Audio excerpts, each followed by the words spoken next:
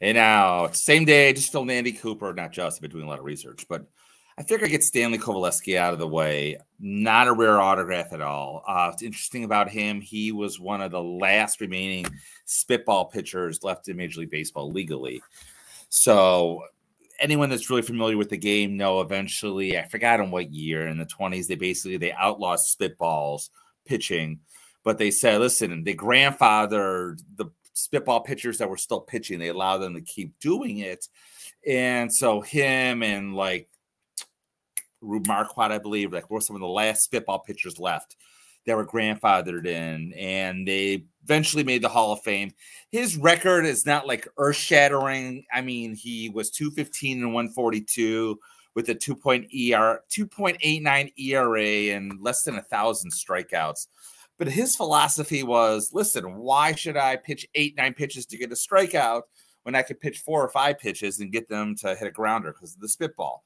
So to each their own. Regardless, he's in the Hall of Fame. He lived to the ripe old age of 94. He was always a very accommodating signer. So what's interesting about him, and Jim Stinson has told a story many times that, again, he was still around, not when like public signings were happening, but when people would actually go to the Hall of Famer's house and get stuff autographed. And Jim Stinson, again, famous autograph dealer, probably one of the most renowned still living, we would go to his house and they would have him sign stuff, and he could sign his name. He knew how to sign his name, not beautifully. We'll look in a second. He knew how to sign his name. But whenever there was an inscription, he said would hand it over to his wife. His wife would actually do all the inscribing because he didn't know how. They thought he was illiterate besides his name.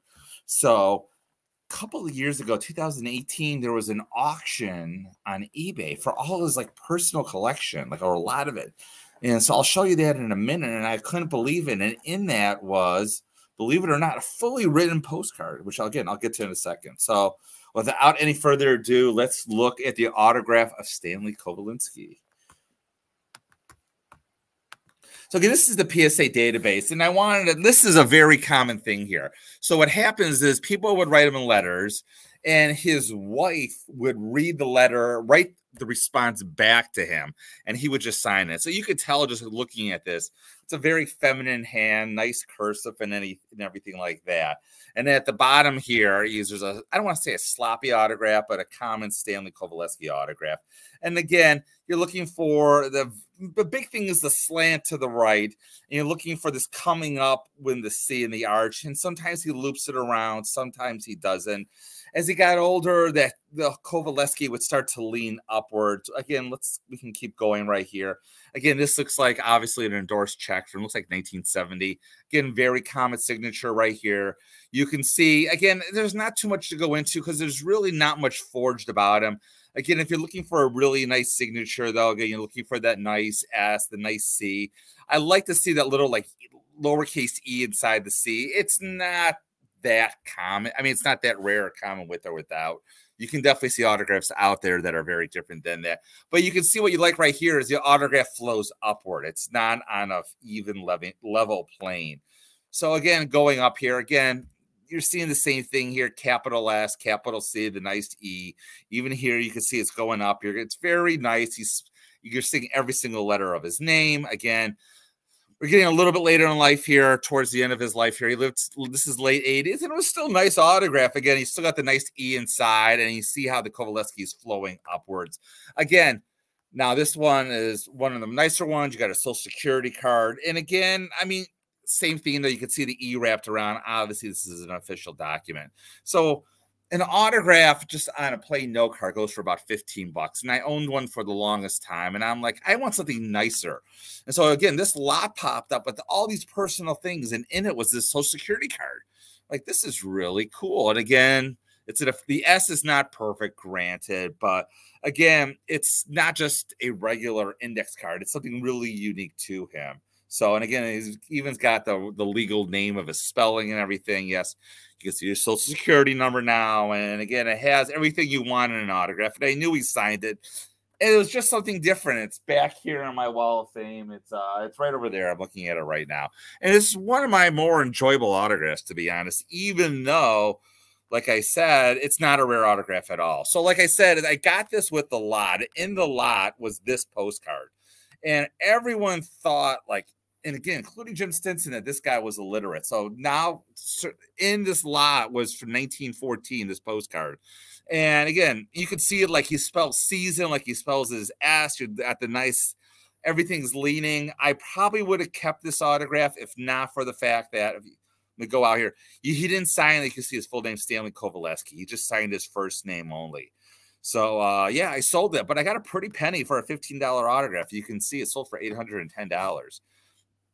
And there was a lot of other stuff in the auction lot. So I took this to REA. The rest, honestly, I don't talk much about stuff I buy and sell, but this is kind of cool. So this, I took the rest of the, like, love of the game. And like, this is cool. Like, this is what I had for a time. I had his marriage license.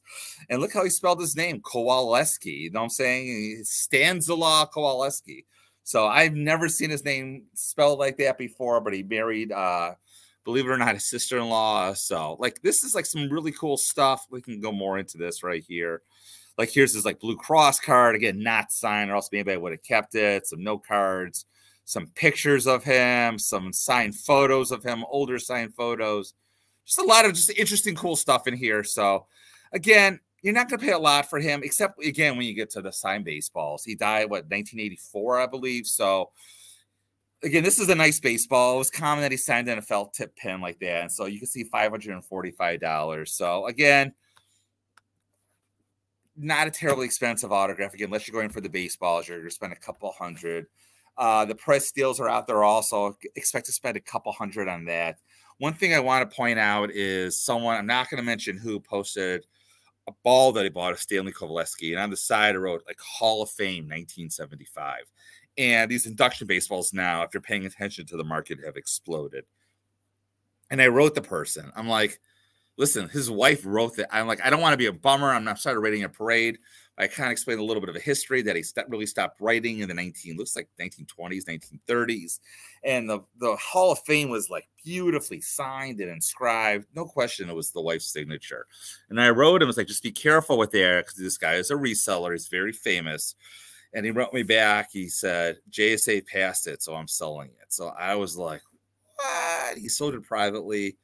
He goes, I'm sorry. He said, JSA pre-approved it. They're coming to my house to look for it, and I think they're going to pass it. And it was something to that effect. I'm not quoting exactly. So this is why you can't always trust the TPAs. So especially like a Stanley Coveleski. It's not like, I don't think that the common person working at a JSA knows, like, because it's a common autograph. But like, the inscriptions are very rare. They're borderline non-existent. So, but I don't know, just the average person at JSA knows that. And so by assuming it passed, if he passed this ball, he probably at least added a couple $1,000s to this baseball.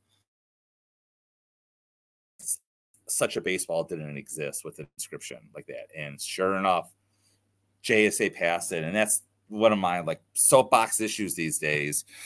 It's like, I don't know if you've seen Misery, of like Annie Wilkes from Misery. It's not a freaking inscription. So, but anyways, getting off my soapbox. Just be careful out there. But again, we are moving on. After this is Bobby Cox. Bobby Cox is not well, but as far as I know, he's still alive, so which is always good.